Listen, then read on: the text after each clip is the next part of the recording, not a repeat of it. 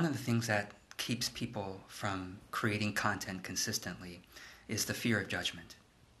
And maybe you can relate to this. You might get the facts wrong. You might change your opinion later. What if you're writing, what if you have typos and grammatical errors that embarrass yourself? What if your videos are not as entertaining or as eloquent as you want it to be? Maybe you have some stumbles and you lose people. Of course, those are all, the problem with these judgments is that, and the reason why they're so tricky, is that they have a ring of truth to it. It's true that those things could happen. But let me, hopefully, with my years of experience creating content and building an audience now, give you something that will soothe you and inspire you to get going anyway. Here's what I've learned. You will always, no matter how good you are, no matter how eloquent you are, no matter how perfectly picked the topic is, no matter how great your facts are, it doesn't matter. You will always lose some people. It's true. It's the strangest thing. I might write the best newsletters in the world, and then I send it out, and still I get some unsubscribes. It's like, and then, of course, newsletters that are not as good, make it a few more unsubscribes.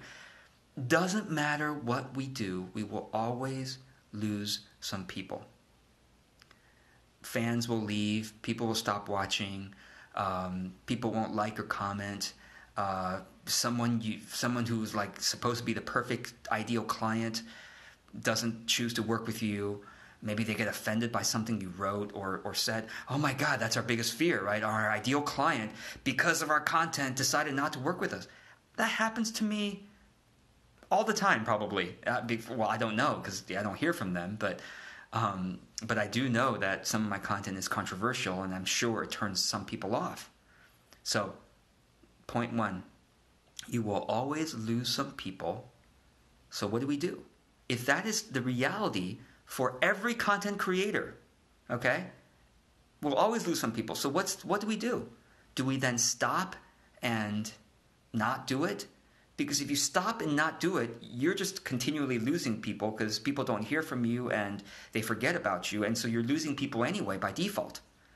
The decay is happening anyway. The audience decay is happening all the time. So what is the solution? The solution is to do more. The solution is to create and share, because by doing so, the audience growth will outpace the audience decay. This is very important. So, you've got to get over yourself. You've got to get over your self-judgments. The way I do it, if you've seen my other videos before, I do what I call the energy reboot. I do it many times a day, like twice at every hour. It only takes me 10 to 20 seconds, but it's basically an intentional breathing exercise. I breathe in love. I breathe out total, complete security. I breathe in love again. I breathe out joy and playfulness. That's basically how it goes. I have a few more breaths, but my practice isn't like the way you should do it, but it's what works for me. What works for you to soothe your inner critic, or to, ignore it, or however you need to work with the inner critic to not let it control you? What works for you? You probably have something that works for you. For some people, it's some kind of meditation, maybe it's even listening to music, or affirmations, or prayer, or whatever. What works for you? And more importantly, are you doing that practice consistently? If you do that practice consistently, that helps you to have a bigger perspective, have more courage, then you will be able to create consistently without the control of the inner critic. So that's up to you. Okay, so number one, we will always lose people no matter how smart we are, blah, blah, blah. And the fact is, there are plenty of people who are popular, well-loved, have a huge audience, who are continually making factual errors and who don't sound eloquent, and lots of mistakes that come on, think about this. Who runs my country? United States. One of the biggest, Democrats would say he's one of the biggest pathological liars to ever hold office, public office. Republicans will say, well, he's just, loosey-goosey with the facts. Whatever it is, Trump is clearly doesn't care as much about facts as probably you do. And yet he has, and he sometimes rambles and doesn't have, just says weird stuff, whatever. Not eloquent, not always. But look, he's the most powerful man in the world. Okay? So, now that's probably a terrible example, but I want to give you an extreme example.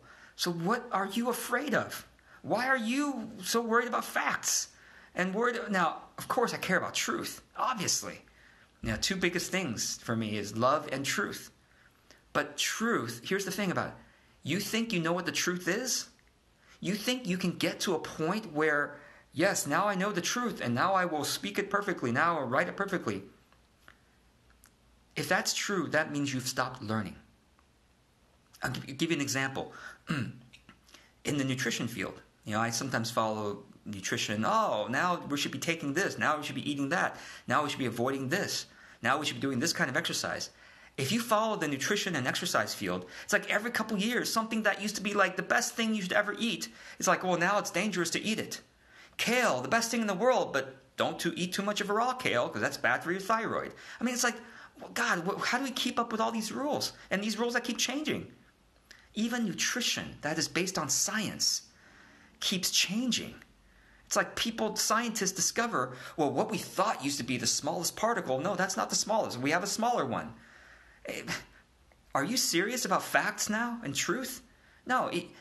When it comes to creating content, all you can do is what you understand to be the truth now, okay? And you simply share out of love for exploration, for expression, and out of love for your audience. That's all you can do. And if you keep doing that, you'll grow your audience faster than your audience decays. If you don't do that, your audience will just keep decaying. Your network will just keep disappearing, okay?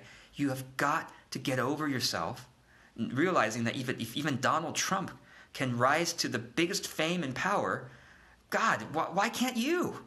I mean, you care more about truth, and you're more eloquent than Trump is.